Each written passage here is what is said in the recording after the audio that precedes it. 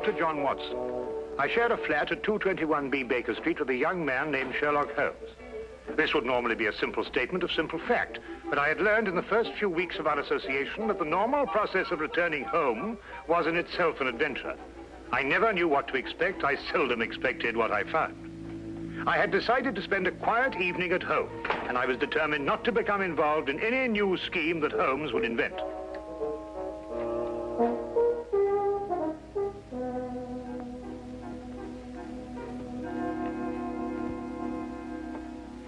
Sulfate gas. Oh? Do you remember the Dietrich case, when the defense tried to prove that no one could produce the deadly poison without a trained chemist? No. Well, I'm going to try it now. With kitchen utensils and a secondary school chemistry book. I knew it could be done. There it is, Watson. Brilliant. Now you've done.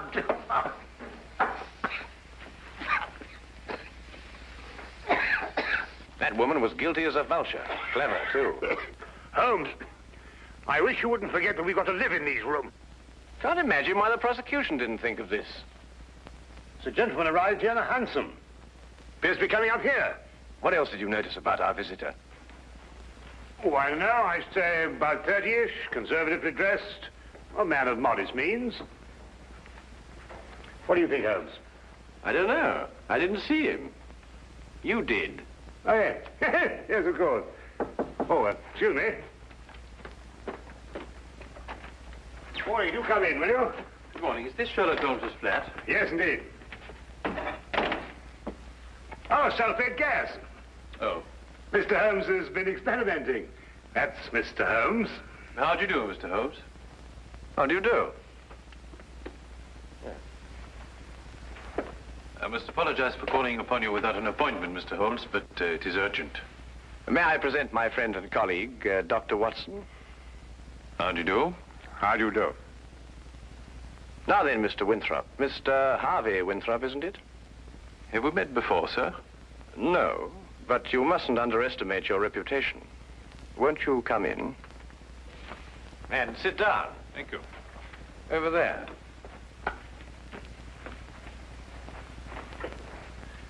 I had heard your powers of observation were remarkable, Mr. Holmes. Perhaps you also know the purpose of my visit. I can only say it's a personal matter. How do you know? It is always a personal matter when one consults me rather than the police. Of course. But my reason to see you actually concerns my elder brother, John. It is he who controls the family wealth. In the event of his death, I would be sole heir. Does his death seem imminent? Well, his life has been threatened. In what way? I noticed you didn't ask by whom. You took pains to point out that only you would benefit by your brother's death. If you knew who made the threat, you wouldn't be so concerned with your own innocence. You're right. I do not know who's making these threats. Actually, I don't even know if it is a who. I beg your pardon, sir? Well, it is possibly a what, Dr. Watson. In this case, the heritage of every old family. The family legend. What is the Winthrop legend? Every member of the family destined for a violent death finds about his person silver coins. Silver coins? Oh, you mean like those silver coins the pirates use, called pieces of 8? Exactly, Dr. Watson. Pieces of 8 as a warning, and at the time of death, a gold doubloon. Have these coins any special significance? 30 years ago, my father was killed by a fall down the stairs in the main hall of Winthrop Manor. A gold doubloon was found under his body. Was he actually seen to fall downstairs? No. The manor was closed and has remained so ever since. I assume your brother has discovered several silver coins. Each day for the past 7 days. I see. What has been his reaction? He has decided for the first time in 30 years to reopen Winthrop Manor. In defiance of the legend? Exactly. We are going to be there this weekend. Who is we? My brother, my fiancée, and myself. And I would like you two, Mr. Holmes and Dr. Watson, to be there as well. Well, that's very good of you, sir. Do you have any other evidence to substantiate your belief? I was very young in those days, but I can still remember the sight of my father's body at the bottom of those stairs. Dr. Watson and I will arrive at Winthrop Manor this Friday night. Oh, thank you very much. If there is anything I can do until then, or if there's any question you want to ask me before, please don't hesitate to call upon me at any time. We'll do that. Thank you. Again, thank you, gentlemen. Not at all. Good day, you, sir. Good day. Well, Holmes, what do you think? I think it's amazing the extent to which people will go to obscure the simple facts of murder or threatened murder. You don't believe in the legend? Nonsense. Well, but after all, Holmes, you said yourself that these things very often have a basis of fact. The odor lingers. There was no mention of that in the Dietrich's case. I'm a man of science myself, Holmes, you know that. And yet there are things that happen every day for which they have no logical explanation. How would Mrs. Dietrich's have removed the odor? Of course, it could work equally well both ways. Winthrop himself admitted that in the event of his brother's death, he was the heir to the estate. His visit here might have been a blind. The solution of a murder, Watson, is infinitely easier than the prevention. We have committed ourselves to a weekend in a drafty manor house that has been closed for 30 years. We will watch and we will wait. And in time, we will apprehend the persons or ghosts, who will commit the murder of the Winthrop legend.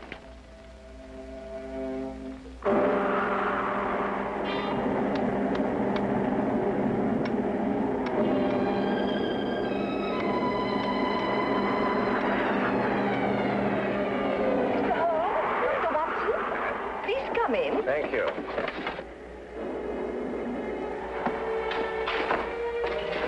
The thunder was making so much noise, I wasn't certain I heard you knock. Yes, I think we got here just in time. Yes, we were worried that you were caught in the storm. I'm Mrs. John Winthrop. How do you do? I'm Dr. Watson. This is Sherlock Holmes. How do you do? I'm very pleased to meet you. You can leave your things here and go into the sitting room. We've managed to get it comfortably warm. I'll have your luggage brought up to your rooms. You'll have to excuse the inconveniences of the house. My husband's decision to spend the weekend here was rather sudden. And I'm afraid we're understaffed. Please don't concern yourself with us, Mrs. Winthrop. I'm sure we'll be very comfortable. Oh, there you are. I'm glad you made it before the storm. I see you've already met my sister-in-law. Yes, we have. How do you do? Oh, Harvey, perhaps you can show Dr. Watson and Mr. Holmes to their rooms. Yes, you probably want to freshen up. Good evening, gentlemen. This is my brother, John Winthrop. Dr. Watson. How do you do? How do you do? How do you do? How do you do, sir? I hope you'll be comfortable. Or as comfortable as possible in a house that's been closed for 30 years. I feel I should apologize. Not at all, sir. I'm sure everything will be fine. I hope so. Come down to the sitting room when you're ready. It's a bit more cheerful there. Let me show you to your rooms, gentlemen. Come along, my dear.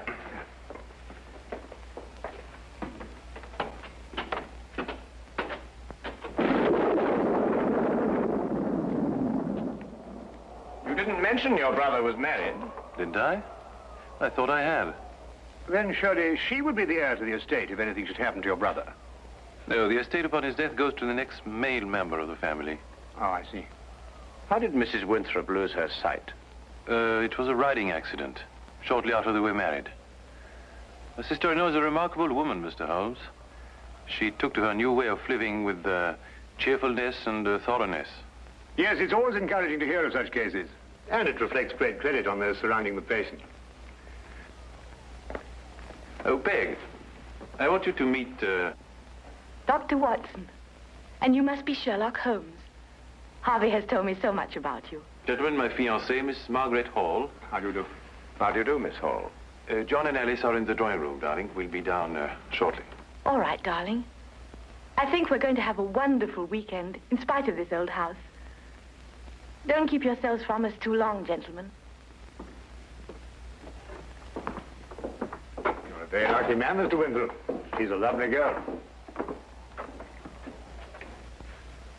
As a matter of fact, you know, there's some very good hunting country around here. Do you go in for that sort of thing, Mr. Holmes? On occasion, sir. Not very often, thank you. My wife thinks I'm a bit reckless. She worries about my neck. A glass, my dear. Thank you. That appears to be a preoccupation with more than one member of your family, sir. You mean my brother, too? And the reason for your being here? Nonsense. I said the same thing. And you agree with me? You, too, think it's a lot of rubbish? I don't think we're referring to the same thing, sir. I'm talking about the legend, of course. Ah, I see. May I ask, sir, what precautions you've taken against it? What would one do? How does one fight a myth? Well, what's your opinion, Mr. Holmes? Should I take this matter seriously?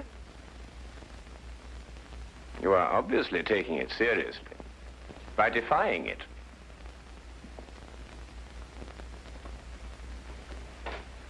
By coming down here to prove that it doesn't exist.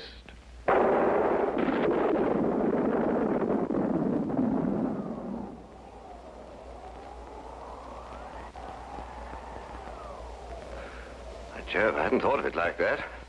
You're dead right, of course. But let me put it like this.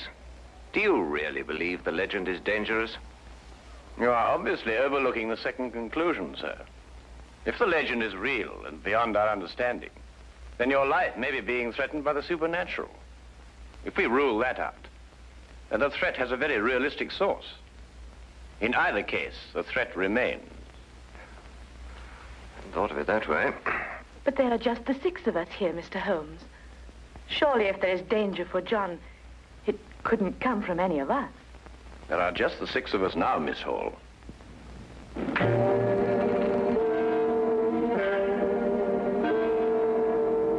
But now there are 7.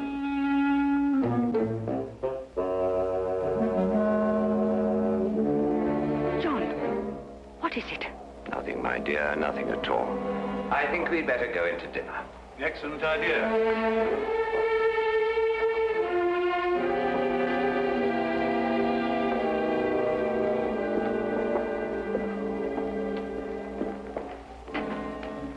I don't like it, Holmes.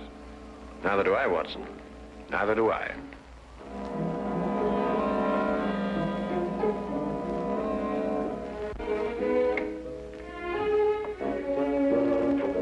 Oh, come in, Watson. Oh, don't be alarmed, old chap. I don't think this contraption has been fired for centuries.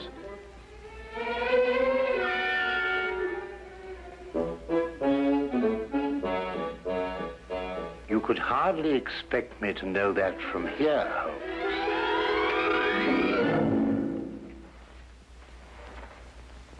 Seems it's working after all.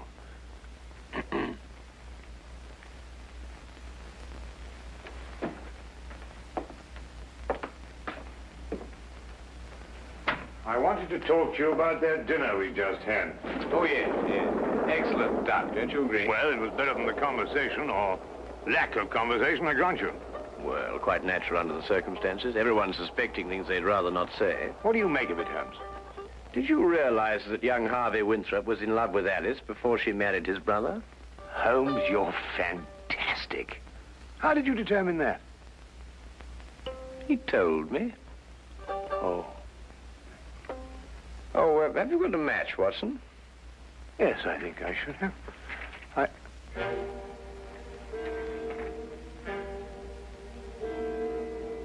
Holmes, look.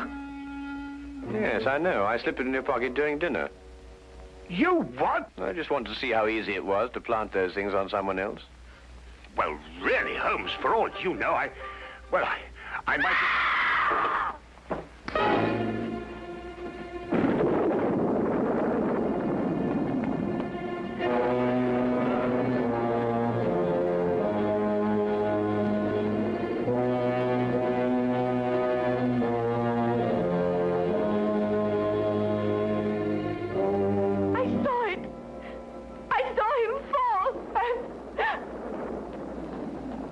He's dead. Neck broken.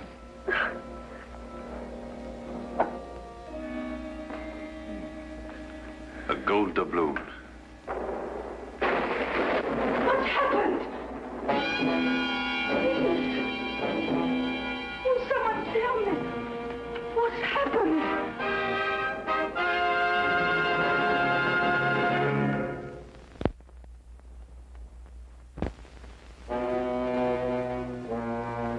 And now, we return to the case of the Winthrop legend.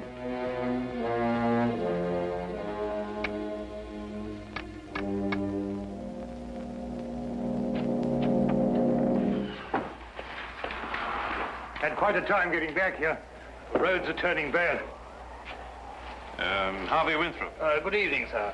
Could you get everybody together and see if we can try and get this thing sorted out? Where's the body? Over there. Broken neck, died instantly. What do you say? You up there? Oh, good evening, Constable.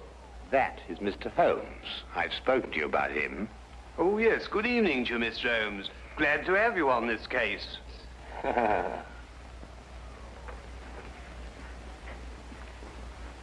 His wife. Been a terrible shock for her. Oh, Mr. Holmes, I'd like to discuss this case with you. I've got several theories. Dr. Watson was telling me coming down in the carriage. I think it would be better if she retired for a while. These will help. Thank you, Doctor. Dr. Watson summarized the legend for me on the way down, but quite frankly, Mr. Holmes, I would say we're opposed to a devilish mind here. Holmes, really? I don't know. What on earth do you think you're doing? A button. At the very least. Observe, Watson, I've almost torn a button loose. Oh, so I should think after all those acrobatics. Are you going to sit like that all evening? And yet the late Mr. John Winthrop fell down a long flight of exceptionally sharp stone stairs without damaging his clothing. What's that? I'd better check. Yes, I think you had. He may not have torn a button, but he suffered some very severe damage to his neck, I'd like to remind you. An indisputable fact, my dear Watson. Well, what are you getting at, Holmes? That's right. Now we're getting somewhere. Come on, Watson, let's examine the situation more thoroughly. The killing blow was struck at the back of the neck, is that right?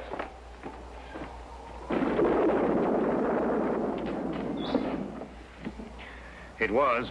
He must have struck the edge of the stairs. He fell. Stone. Edge is quite sharp. The wound be deeper, more pronounced, Watson. Would you re-examine the injuries like a good fellow? Mm-hmm. Well, the skin's broken, but not unusually so. Still, it's difficult to know the position of the body when he fell. I agree with Mr. Holmes. Winthrop and the blind woman were at the top of the stairs when he fell. Mm-hmm. And in a position to have pushed him down. Right. You then imply that Miss Hall, being downstairs all the time, may be ruled out as a suspect. Well, I should take that as a prima facie proof of her innocence. Do you really think so, Watson? Mm-hmm. What's that? Who are you accusing, Mr. Holmes? Your fiancé. Holmes? You're insane. Not at all, I assure you. Your brother didn't fall down these stairs. He was killed, struck by a blow from behind, very probably in this room. His body was then placed at the foot of the stairs, and the legend having been carefully reawakened, and the manner in which your father met his death, and the gold doubloon, all led you to the obvious conclusion. She couldn't have done it. I assure you she could.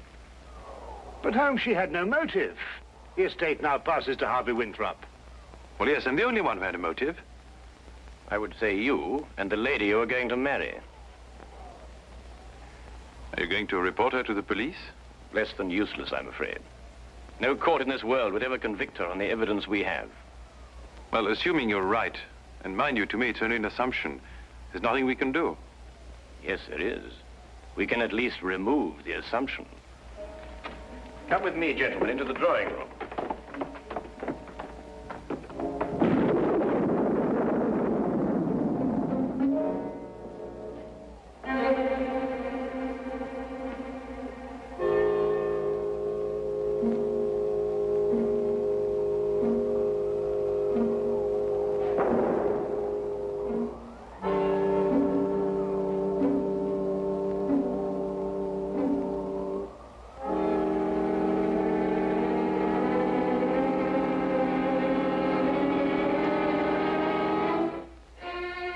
Oh, Constable.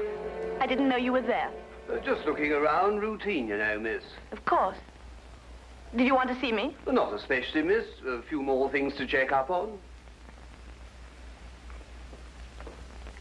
The rest lies completely in your hands.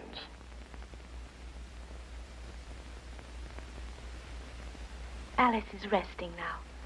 Not sleeping, but... Oh, this whole thing is horrible. If you'll forgive us, Dr. Watson has a medical certificate to fill out. Yes, I should attend to that.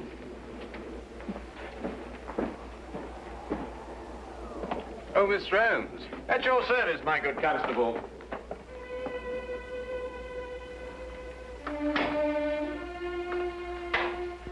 That Holmes. What a peculiar man. What? Oh, Holmes, yes, he is, isn't he? Peg, Yes? Well, this is difficult to say. What is, darling? In light of what's happened, I think it's best we break off our engagement. Break off? But why? Well, there's certain to be a mess in the papers about all this. Oh, you needn't worry about me, darling. Well, actually, it's Alice I'm thinking of. Alice? Yes, she'll be so terribly alone now. In a way, I feel responsible for her. You love her. You've always loved her. And now that your brother's dead, you... You mustn't think that. There's something else. What else? Why this sudden protective fatherly interest? 10 years ago, Alice and I went riding across the moors. I started a race. Her horse broke away from her, and she couldn't stop him. He took a high fence and fell. And Alice became blind. But you can't live with that for the rest of your life. It was an accident. It was unfortunate, but it shouldn't influence our relationship now. I'm afraid it does. To me. John dies, and you take Alice. That's funny. That's really ironic. Ironic? What makes you see irony in such a situation? I don't know. I just meant nothing. Just an expression.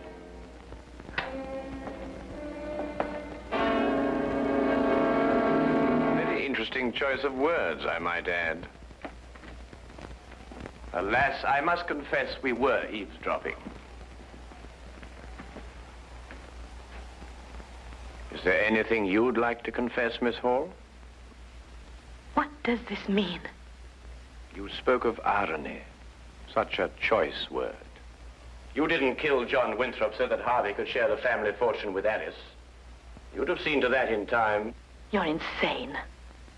I couldn't have pushed John down the stairs. I was at the bottom myself. We were in a perfect position to strike him with this. And then, very thoughtfully, placed the end in the fire to remove any evidence of the blow. No court in the world would convict me on evidence like that. You're quite right, Miss Hall. But you know the facts. And we know the facts.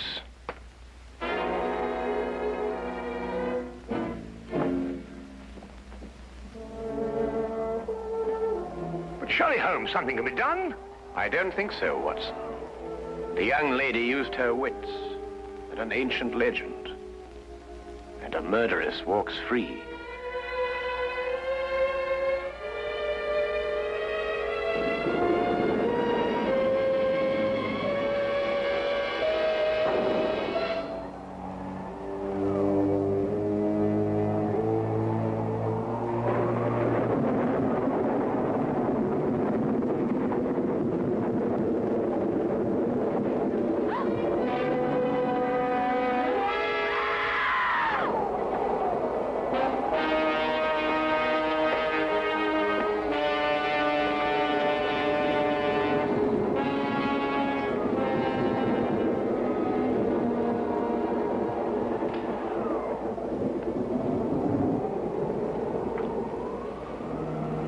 But it's a gold doubloon.